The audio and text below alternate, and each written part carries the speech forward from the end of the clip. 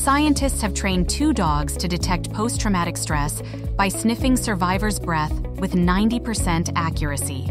Researchers trained Ivy, a golden retriever, and Callie, a German Shepherd-Belgian Malinois mix, to identify the scent of trauma reactions in human breath. The study showed that some dogs could detect these episodes through breath, allowing them to intervene earlier and more effectively. This new method leverages volatile organic compounds in human breath, which change with stress levels.